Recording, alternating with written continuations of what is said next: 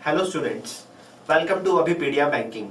आज हम डिस्कस करेंगे आईबीपीएस क्लर्क मेंस एग्जाम्स के लिए कुछ इंपॉर्टेंट करंट अफेयर्स। तो चलिए स्टार्ट करते हैं फर्स्ट करंट अफेयर्स के साथ। Who has been conferred with change maker award by the bill and Melinda Gates foundation. Bill and Melinda Gates foundation की तरफ से चेंज मेकर अवार्ड किसको दिया गया? तो ऑप्शंस देखते हैं। नरेंद्र मोदी, पायल जांगिद, कैलाश सत्यार्थी, शेख हसीना, शिवांगी स्वरूप। तो देखिए इसका आंसर यहां पर रहने वाला है पायल जांगिद। पायल जांगिद की अगर हम बात करें तो ये 17 साल की एक लड़की है जो कि इंडिया राजस्थान से बिलोंग करती है। इन्होंने चाइल्ड मैरिज के अगेंस्ट बहुत अच्छे लेवल पे काम किया है। इनकी फैमिली, जब ये सिर्फ 11 साल की थी तो इनकी फैमिली इनकी मैरिज करने जा रही थी, तो इन्होंने उसके अगेंस्ट प्रोटेस्ट किया और उसके बाद अपनी मैरिज के साथ साथ इन्होंने अपने विलेज में भी इस चीज को अच्छे लेवल पे प्रोटेस्ट किया और आसपास में जो चाइल्ड मैरिज इंडिया में बढ़ती हुई चाइल्ड मैरिज होती थी उसको बहुत कंट्रोल किया इन्होंने। पायल जांगिद। तो bill and Melinda Gates foundation, जो कि आपको पता होगा बिल गेट्स का जो फाउंडेशन है, मेलिंडा गेट्स उनकी वाइफ का नाम है, तो उन दोनों के नाम पे फाउंडेशन चलता है, एक ट्रस्ट चलता है, that is bill and Melinda Gates foundation. तो bill and Melinda Gates foundation basically 5 award देता है। उन 5 में से एक अवार्ड है चेंज मेकर अवार्ड, जो कि मिला राजस्थान की रहने वाली पायल जांगिद जी को। चलिए देख लेते हैं कौन कौन से 5 अवार्ड देता है bill and Melinda Gates foundation. Progress award, change maker award, campaign award. ये 3 अवार्ड देता है। बेसिकली ये जो 3 अवार्ड दिए जाते हैं ये मिलते हैं 16 to 30 तक के पीपल्स को। 16 to 30 तक के पीपल्स को ये 3 अवार्ड मिलते हैं। और बाकी के जो 2 अवार्ड्स हैं, goalkeeper voice award and global goalkeeper award, ये किसी भी एज के पर्सन को मिल सकते हैं। और जो पहले 3 अवार्ड हमने बात की, इन पहले 3 अवार्ड्स में मिलता है $10,000 का प्राइज, कैश प्राइज। अवार्ड तो मिलता ही है, उसके साथ साथ $10,000 का कैश प्राइज भी मिलता है। बट जो बाकी के 2 अवार्ड है, global goalkeeper award and goalkeeper voice award, इन दोनों में कोई भी कैश प्राइज नहीं मिलता। तो यहां पर अगर हम इंडियंस की बात करें तो एक तो पायल जांगिद है जिनको मिला award, that is change maker award. एक और इंडियन है जिनको यहां पर अवार्ड मिला, that is global goalkeeper award. ये और कोई नहीं, ये है हमारे प्रधानमंत्री श्री नरेंद्र मोदी जी। नरेंद्र मोदी जी को 2019 में bill and Melinda Gates foundation ने दिया ये award, that is global goalkeeper award. ये अवार्ड इनको दिया गया है स्वच्छ भारत अभियान के लिए। इनका जो इनिशिएटिव था स्वच्छ भारत अभियान, स्वच्छ भारत अभियान इंग्लिश में हम इसको बोलते हैं क्लीन इंडिया मिशन। ये सेंट्रल गवर्नमेंट की एक ऐसी स्कीम थी that is started in 2 October 2014 and इसका टारगेट क्या था? To make India open defecation free country by the 2 October 2019, that is 150th birth anniversary of Mahatma Gandhi. Mahatma Gandhi ji के 150th बर्थ एनिवर्सरी तक हमें बनाना था इंडिया को क्या? Open defecation free. तो इस स्कीम ने बहुत अच्छे लेवल पे काम किया है, तो इसी के चलते हुए मोदी जी को ये अवार्ड मिला। ये बिल एंड मेलिंडा गेट्स की फाउंडेशन की तरफ से ये जो अवार्ड दिए जाते हैं, ये अवार्ड दिए गए basically United nation general assembly की 25th मीटिंग के दौरान, जो कि न्यूयॉर्क के अंदर हुई। चलिए नेक्स्ट क्वेश्चन की तरफ बढ़ते हैं। Which state union territory announced to impose green tax? Green tax को किस स्टेट ने अनाउंस किया है, किस स्टेट या यूनियन टेरिटरी ने अनाउंस किया है कि वो अपनी स्टेट के अंदर स्टार्ट करेंगे ग्रीन टैक्स? ऑप्शंस देखते हैं हमारे पास, तेलंगाना, आंध्र प्रदेश, हरियाणा, दिल्ली, अरुणाचल प्रदेश। देखिए ग्रीन टैक्स बेसिकली एनवायरनमेंट को प्रोटेक्ट करने के लिए लगाया जाता है। जिन स्टेट क्या कहती है, गवर्नमेंट क्या कहती है, जहां पर पॉल्यूशन ज्यादा होता है तो पॉल्यूशंस को कंट्रोल करने के लिए स्टेट क्या करती है? टैक्स लगा देती है, ग्रीन टैक्स। तो किस राज्य ने अनाउंस किया कि वो अपनी स्टेट में लगाएंगे ग्रीन टैक्स? तो इसका आंसर हमारे पास यहाँ रहेगा, दैट इज आंध्र प्रदेश। आंध्र प्रदेश के जो सीएम है that is YS Jagan Mohan Reddy, यहाँ के मुख्यमंत्री हैं। तो वाईएस जगन मोहन रेड्डी जी ने अनाउंस किया कि आंध्र प्रदेश में लगाया जाएगा ग्रीन टैक्स। क्लियर हुआ? बेसिकली पूरी कंट्री में चल रहा है क्या? प्लास्टिक बैन को लेकर मोदी जी ने एक अनाउंसमेंट किया कि सिंगल यूज प्लास्टिक बंद हो जाएगा पूरी कंट्री में। ये इनिशिएटिव उन्होंने 2 अक्टूबर 2019 को लॉन्च किया था महात्मा गांधी जी की 150th बर्थ एनिवर्सरी के चलते हुए, और आंध्र प्रदेश की सरकार ने उसी के साथ डिक्लेयर कर दिया क्या? Green tax. चलिए बढ़ते हैं आगे। Next question. The RBI announced a minimum equity capital of dash crore to set up a small finance bank under the own tap license regime to expand the banking services through high technology low cost operations। तो basically question में क्या पूछ रहा है कि RBI ने small finance banks को licence देने के लिए मिनिमम इक्विटी कैपिटल कितना कर दिया है। तो ऑप्शंस हमारे पास क्या है, 100 करोड़, 200 करोड़, 300 करोड़, 400 करोड़ एंड 500 करोड़। तो फ्रेंड्स देखिए बेसिकली अगर मैं बात करूं स्मॉल फाइनेंस बैंक्स की, तो स्मॉल फाइनेंस बैंक्स इंडिया में आए थे 2015 में। सेंट्रल गवर्नमेंट ने एक कमेटी बनाई थी, नचिकेत मोर कमेटी। नचिकेत मोर कमेटी ने इंडियन गवर्नमेंट को दो टाइप्स ऑफ बैंक्स का रिकमेंडेशन दिया था। एक थे पेमेंट बैंक्स, दूसरे थे स्मॉल फाइनेंस बैंक्स। अब छोटे लेवल पे, लो लेवल पे बैंकिंग पहुंचाने के लिए इन दोनों बैंक्स को लॉन्च किया गया। पेमेंट बैंक्स थे और स्मॉल फाइनेंस बैंक्स थे। और जिन जिन कंपनीज ने इन बैंक्स के लिए अप्लाई किया, वो कंपनीज जो इन बैंक्स को ओपन करना चाहते थे, तो payment banks and small finance banks. Payment banks के लिए जो एप्लीकेशंस आए उसको रिव्यू करने के लिए गवर्नमेंट ने जो कमेटी थी वो तो नचिकेत मोर कमेटी ही थी। बट अगर मैं बात करूं स्मॉल फाइनेंस बैंक्स के लिए, तो स्मॉल फाइनेंस बैंक्स के लिए जो एप्लीकेशंस आए उसको रिव्यू करने के लिए गवर्नमेंट ने जो कमेटी बनाई, that is Usha Thorat committee. Usha Thorat RBI के पूर्व डेप्यूटी गवर्नर रह चुके हैं, तो उनकी कमांड में आरबीआई ने ये कमेटी बनाई थी। तो बेसिकली इनिशियली तो पेमेंट बैंक्स थे या स्मॉल फाइनेंस बैंक्स थे, इन दोनों को ही ओपन करने के लिए जो अमाउंट रिक्वायर्ड था वो 100 करोड़ था। बट अब आरबीआई ने इसको चेंज कर दिया। अब आरबीआई कहता है कि इंडिया में अगर आपको स्मॉल फाइनेंस बैंक ओपन करना है तो आपके पास होना चाहिए 200 करोड़ रुपए। तो मिनिमम इक्विटी कैपिटल जो रिक्वायर्ड है यहाँ पे वो है 200 करोड़ रुपीस। और वो पेमेंट बैंक जो ऑलरेडी पहले ओपन है। और देखिए पेमेंट बैंक का क्या रहता है कि पेमेंट बैंक लोन नहीं देते हैं और स्मॉल फाइनेंस बैंक लोन देते हैं अप टू 25 लाख रुपीस का एमएसएमईज के लिए। तो पेमेंट बैंक्स, काफी सारे पेमेंट्स बैंक इंडिया में ऐसे हैं जो अब स्मॉल फाइनेंस बैंक्स में कन्वर्ट होना चाहते हैं। तो आरबीआई कहता है कि एक बैंक जो minimum 5 year as a payment bank work करेगा वही ट्रांसफर हो सकता है स्मॉल फाइनेंस बैंक के अंदर। चलिए नेक्स्ट आगे बढ़ते हैं। Who is the author of the book reset regaining India's economic legacy? Reset regaining India's economic legacy, इस किताब के लेखक कौन है? ऑप्शंस देखते हैं, रघुराम राजन, अरुंधति भट्टाचार्य, सुब्रमण्यन स्वामी, विरल आचार्य, मनमोहन सिंह। ऑप्शंस में देखेंगे तो ऑलमोस्ट सभी के सब बैंक्स पर्सन है, इकोनॉमिस्ट है। चलिए इसका आंसर हमारे पास रहने वाला है सुब्रमण्यन स्वामी, द बीजेपी एमपी। बीजेपी के फॉर्मर एमपी सुब्रमण्यन स्वामी जी ने इस किताब को लिखा है इंडिया की इकोनॉमिक कंडीशन के ऊपर। एंड इस किताब को लॉन्च किया हमारे फॉर्मर प्रेसिडेंट प्रणब मुखर्जी ने, नई दिल्ली में इस किताब को लॉन्च किया हमारे पूर्व राष्ट्रपति जी ने, प्रणब मुखर्जी। चलिए नेक्स्ट आगे चलते हैं। Which state UT declare 2020 as a state of artificial intelligence? किस स्टेट ने डिक्लेयर किया 2020 जो उस राज्य में रहेगा वो रहेगा ईयर ऑफ आर्टिफिशियल इंटेलिजेंस। दुनिया में बढ़ती हुई आर्टिफिशियल इंटेलिजेंस की तरफ हर कोई बढ़ना चाह रहा है, हर कोई इसकी तरफ मूव ऑन कर रहा है। तो इस स्टेट ने भी आगे इसकी तरफ इनिशिएटिव किया। तो देखते हैं इसका आंसर हमारे पास रहेगा तेलंगाना। तेलंगाना इंडिया का पहला ऐसा राज्य बना जिसने इंट्रोड्यूस किया कि 2020 इस राज्य में रहेगा क्या, year of artificial intelligence. Telangana की अगर हम बात करें तो तेलंगाना के जो मुख्यमंत्री है उनका नाम है के चंद्रशेखर राव। और यहाँ के जो गवर्नर है तमिलिसाई सौंदरराजन, ये अभी कुछ टाइम पहले अपॉइंट हुए हैं। चलिए आगे बढ़ते हैं। Which bank has sanctioned a loan of rupees 2000 crore for the ambitious Bundelkhand expressway project? देखिए बुंदेलखंड एक्सप्रेसवे प्रोजेक्ट, ये प्रोजेक्ट उत्तर प्रदेश के अंदर बन रहा है। बेसिकली 296 किलोमीटर का एक रोड कनेक्टिविटी हाईवे है, ये एक्सप्रेसवे है। तो किस बैंक ने इसको बनाने के लिए लोन दिया? HDFC bank, SBI, axis bank, bank of Baroda, bank of Maharashtra. तो इसका आंसर हमारे पास रहने वाला है bank of Baroda. Bank of Baroda ने दिया है इस बुंदेलखंड एक्सप्रेसवे के लिए 2000 करोड़ रुपए का लोन। बेसिकली स्टेट गवर्नमेंट ने तो पहले 1500 करोड़ का पास किया था, बट बैंक ने एक्सटेंड कर दिया 2000 करोड़ का, क्योंकि इस प्रोजेक्ट को बनाने के लिए बेसिकली हमें जो टोटल अमाउंट रिक्वायर्ड है वो है 7000 करोड़ का लोन। टोटल 7000 करोड़ का लोन आने वाला है, जिसमें से 2000 करोड़ का लोन दिया बैंक ऑफ बड़ौदा ने बुंदेलखंड एक्सप्रेसवे के लिए। ये बेसिकली चाहे फाइनेंशियल मूवमेंट्स हो चाहे डिफेंस हो, दोनों के लिए हेल्प करेगा ये बुंदेलखंड एक्सप्रेसवे। ये 296 किलोमीटर का एक्सप्रेसवे रहने वाला है उत्तर प्रदेश के अंदर। बात करें बैंक ऑफ बड़ौदा की, bank of Baroda basically bank of Baroda बना था 1908 में, 1908 में इसका गठन हुआ था।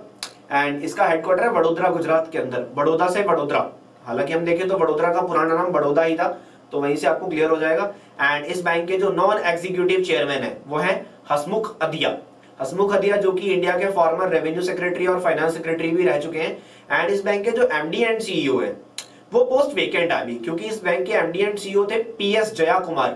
पीएस जया कुमार की अगर हम बात करें तो पीएस जया कुमार का टेन्योर एंड हो गया था, खत्म हो गया था अक्टूबर 2019 में, तो वो सीट अभी तक वेकेंट चल रही है, बैंक ऑफ बड़ौदा। चलिए आगे बढ़ते हैं। बैंक ऑफ बड़ौदा की अगर मैं एक और बात करूं तो इसके अंदर अभी दो बैंक मर्ज भी हुए, अगर हमने देखा हो तो इस ईयर ही 1 अप्रैल 2019 को इसके अंदर दो बैंक मर्ज हुए थे, दैट इज देना bank and Vijaya bank, bank of Baroda. Which organization launched a green bond fund FX Piles for central bank? किस इंटरनेशनल ऑर्गेनाइजेशन ने एक फंड लॉन्च किया है, एक बॉन्ड फंड लॉन्च किया है FX Piles, जिसका नाम है FX Piles, कंट्रीज के सेंट्रल बैंक्स के लिए। तो ऑप्शंस देखते हैं, bank for international settlements, Asian development bank, international monetary fund, world bank या फिर यूरोपियन इन्वेस्टमेंट बैंक। तो देखिए बेसिकली सेंट्रल बैंक्स के लिए, इनकी मैनेजमेंट के लिए जो बैंक बॉडी अच्छे लेवल पे काम करती है वो है banks for international settlement, banks for international settlement BIS। Bank for international settlement ने एक फंड लॉन्च किया, बॉन्ड फंड लॉन्च किया, जिसके चलते हुए सेंट्रल बैंक्स, कंट्री के सेंट्रल बैंक्स इसमें पैसा लगा सकते हैं। FX Piles इसका नाम है और ये बेसिकली US डॉलर की फॉर्म में ही रहने वाला है। अगर मैं बात करूं BIS की, बैंक फॉर इंटरनेशनल सेटलमेंट की, तो बैंक फॉर इंटरनेशनल सेटलमेंट ये 1930 में बना था, 1930 में। इसका हेडक्वार्टर है बेसल स्विट्जरलैंड के अंदर। अगर आप बैंकिंग की प्रिपरेशन कर रहे हो तो आपने बेसल नॉर्म्स के बारे में पढ़ा होगा, जो यहीं से नॉमिनेटेड है, बेसल स्विट्जरलैंड में इसका हेडक्वार्टर है, that is bank for international settlement. And bank for international settlement 1930 में बना था, तो ये दुनिया की सबसे पुरानी अंतरराष्ट्रीय वित्तीय संस्था है, world's oldest international financial organisation. ये दुनिया की सबसे पुरानी अंतरराष्ट्रीय वित्तीय संस्था है, दैट इज BIS। चलिए नेक्स्ट आगे बढ़ते हैं। The ministry of finance has recently announced the merger of 10 public sector undertaking banks to become 4 major entities.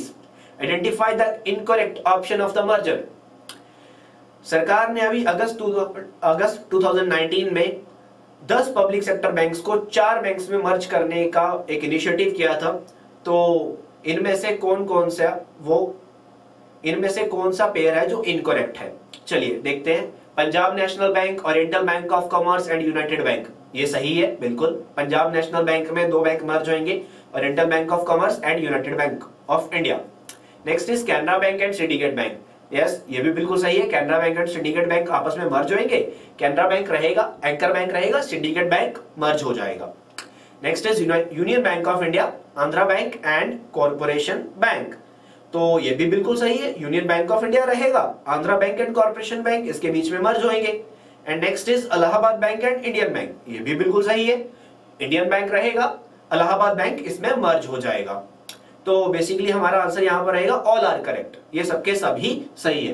तो बेसिकली गवर्नमेंट ने 10 पब्लिक सेक्टर बैंक्स को 4 में मर्ज करने का इनिशिएटिव किया था, तो इसके चलते अभी हमारे पास जो 18 पब्लिक सेक्टर बैंक है, ये 18 पब्लिक सेक्टर बैंक्स मर्ज होकर रह जाएंगे 12, क्योंकि हम देख रहे हैं क्या 10 से 4 हो रहे हैं, तो 6 बैंक यहाँ पर खत्म हो रहे हैं, including the SBI and bank of Baroda, जिसका मर्जर पहले हो चुका है। और ये मर्जर बेसिकली इफेक्टिव रहेगा 1 अप्रैल 2020 से ये मर्जर हो जाएगा। और गवर्नमेंट ने बेसिकली इस मर्जर के अंदर कुछ अमाउंट भी स्पेंड करने की बात की है, दैट इज कैपिटल इन्फ्यूज करने की बात की है। वो अमाउंट कितना रहेगा इस मर्जर में? वो अमाउंट रहेगा 55,250 करोड़ रुपीस, 55,250 करोड़ रुपीस। चलिए नेक्स्ट बढ़ते हैं आगे। Who is the new director of Institute of Banking Personnel Selection IBPS? देखिए पेपर भी कंडक्ट IBPS कर रहा है, तो IBPS के नए डायरेक्टर कौन बने हैं? चलिए ऑप्शंस देखते हैं। हरिदीश कुमार, आनंद मधुकर, राजकिरण राय जी, मालविका सिन्हा, महंतेश वाल्मीकि। तो देखिए इसका आंसर फ्रेंड्स यहाँ पर रहने वाला है, वो रहेगा हरिदीश कुमार। हरिदीश कुमार बने हैं इस बॉडी के नए डायरेक्टर। एंड राजकिरण राय जी की अगर मैं बात करूं, राजकिरण राय जी जो कि यूनियन बैंक ऑफ इंडिया के MD एंड CEO भी हैं, वो है इस बॉडी के chairman. Rajkiran Rai ji union bank of India के MD एंड CEO हैं ये। तो इसका आंसर हमारे पास क्या रहा? हरिदीश Kumar B. Institute of banking personnel selection, ये 1975 में बना था, इसका हेडक्वार्टर है मुंबई में। एग्जाम कंडक्ट करने के लिए, रिक्रूटमेंट के लिए काम करता है बैंकिंग सेक्टर में। और हमने बात की यूनियन बैंक ऑफ इंडिया के managing director and chief executive officer राज किरण राय जी, जो कि यहाँ पर चेयरमैन है। देखिए friends, union bank of India का एक अच्छी बात यह है कि यूनियन बैंक ऑफ इंडिया वो बैंक है जिसको बनाया था महात्मा गांधी जी ने। तो एग्जाम में यह भी क्वेश्चन आ सकता है कि which bank setup bye Mahatma Gandhi? The bank is union bank of India. चलिए नेक्स्ट क्वेश्चन की तरफ चलते हैं। RBI has set up a 6-member committee headed by Dash to review regulatory norms to core investment companies. core investment companies को regulatory norms को review करने के लिए RBI ने एक 6 मेंबर की कमेटी बनाई। इस 6 मेंबर की कमेटी के हेड कौन है? तपन रे, TN मनोहरन, UK सिन्हा, बिमल जलान, नंदन नीलेकनी। तो फ्रेंड्स, इस कमेटी के जो चेयरमैन है उनका नाम है तपन रे। तपन रे इस कमेटी के चेयरमैन है। RBI ने 6 मेंबर की कमेटी बनाई थी कोर इन्वेस्टमेंट कंपनीज में, बेसिकली कॉर्पोरेट गवर्नेंस फ्रेमवर्क्स को रिव्यू करने के लिए इस कमेटी का गठन किया गया RBI के द्वारा। तो चलते हैं आगे। यहां पर हम कुछ और देखते हैं, ये जो बाकी के हैं, यहां पर एक नाम है UK सिन्हा, दैट इज ये सेबी के फॉर्मर चेयरमैन रह चुके हैं, securities exchange board of India के। बट UK सिन्हा की कमांड में भी एक कमेटी बनाई गई MSME सेक्टर को रिव्यू करने के लिए, micro small and medium enterprises को रिव्यू करने के लिए। एंड नंदन नीलेकनी जी की कमांड में भी एक कमेटी बनाई गई। नंदन नीलेकनी जी की कमांड में RBI ने कमेटी बनाई डिजिटल पेमेंट्स को बूस्ट अप करने के लिए। नंदन नीलेकनी, इनकी बात हमने लास्ट पहले भी की थी, ये आधार के फाउंडर भी हैं। चलिए आगे बढ़ते हैं। Next question, choose the correct pair of names which was conferred with Nobel prize in physics 2019। देखिए नोबेल प्राइज की बात हो रही है। नोबेल प्राइज में तो बेसिकली ऑलमोस्ट एग्जाम्स में क्वेश्चन आते ही हैं, हर साल नोबेल प्राइज दिए जाते हैं, दुनिया के सबसे हाईएस्ट अवार्ड। तो इस साल 2019 में फिजिक्स के टर्म्स में नोबेल प्राइज किसको मिला? चलिए ऑप्शंस देखते हैं। Francis Arnold, George Smith, sir जॉर्जरी वेंटेन, William केलिन, sir Peter रिडक्लिफ and Greg Semenza, Michael mayor, Didier क्विलिस, James Peebles and Akira Yoshino, Stanley विटिंग and John B गुडिनफ। तो देखिए इसका आंसर यहाँ पर रहेगा Michael mayor, Didier क्विलिस and James Peebles. इन तीनों को इस साल मिला है 2019 का क्या? Nobel prize for physics. जो जेम्स पीबल्स हैं ये कैनेडियन अमेरिकन है, बेसिकली कनाडा बोर्न है ये। एंड बाकी के दोनों person Michael mayor and Didier क्विलिस ये हैं स्विट्जरलैंड से बिलोंग करते हैं। इन तीनों ने बेसिकली जो डिडियर कॉलेज और माइकल मेयर है, इन दोनों को हाफ प्राइज मिला और हाफ प्राइज मिला जेम्स पीबल्स को। पहले हम थोड़ा सा बात कर लेते हैं नोबेल प्राइज के बारे में। नोबेल प्राइज दिए जाते हैं अल्फ्रेड नोबेल की मेमोरी में। अल्फ्रेड नोबेल जिन्होंने दुनिया में एक बहुत बड़ी इन्वेंशन की थी, दैट इज डायनामाइट। तो अल्फ्रेड नोबेल बेसिकली जब उनकी डेथ हुई तो उन्होंने अपनी विल में लिखा था क्या कि मेरे पास जितना भी पैसा है, most of my fortunate will be used to honour the persons who did any intellectual achievements in the world. वो लोग जो दुनिया में इंटेलेक्चुअल अचीवमेंट्स करेंगे, मेरी विल में से मेरे पास जितना भी पैसा है फॉर्चूनेट है, उसमें से उनको ऑनर किया जाए। तो हर साल 1896 में अल्फ्रेड नोबेल की डेथ हुई थी इटली में। तो उसके बाद 1901 से हर साल दिए जाते हैं नोबेल प्राइज। 1901 में पहली बार स्टार्ट हुए थे, तो 1901 से लेकर हर साल दिए जाते हैं नोबेल प्राइज। तो इन नोबेल प्राइजेस को देता कौन है? नोबेल फाउंडेशन देता है। तो 6 फील्ड्स में मिलते हैं, 6 कैटेगरीज में मिलते हैं। कौन कौन सी 6 कैटेगरीज होती है? Nobel prize in physics, chemistry, economic sciences, medicine, literature and piece. In 6 categories में मिलता है नोबेल प्राइज। तो हमने यहाँ पर क्वेश्चन था फिजिक्स को लेकर, तो फिजिक्स की तरफ बढ़ते हैं। Michael mayor, Didier क्विलिस, James Peebles. देखिए माइकल मेयर और डिडियर क्विलिस ने एक डिस्कवरी किया और जेम्स पीबल्स ने अपना अलग किया। जेम्स पीबल्स ने क्या किया? For the theoretical discoveries in physical cosmology. देखिए कॉस्मोलॉजी क्या होता है? कॉस्मोलॉजी होता है द स्टडी ऑफ यूनिवर्स। तो उन्होंने यूनिवर्स को लेकर एक स्टडी किया। बेसिकली यूनिवर्स की अगर हम बात करें तो इससे पहले यूनिवर्स को लेकर हमारे पास क्या था? बिग बैंग थ्योरी, और उसके बाद तो कुछ आया ही नहीं। तो इन्होंने जेम्स पीबल्स ने कुछ डिस्कवरीज दिया, थ्योरेटिकल डिस्कवरीज यूनिवर्स को लेकर कि आज यूनिवर्स क्या है, वो एक्सपैंड होता जा रहा है, ये सारी चीजें। और माइकल मेयर एंड डिडियर क्विलिस, इन दोनों ने मिलकर फाउंड किया था दुनिया का पहला एक्सोप्लैनेट।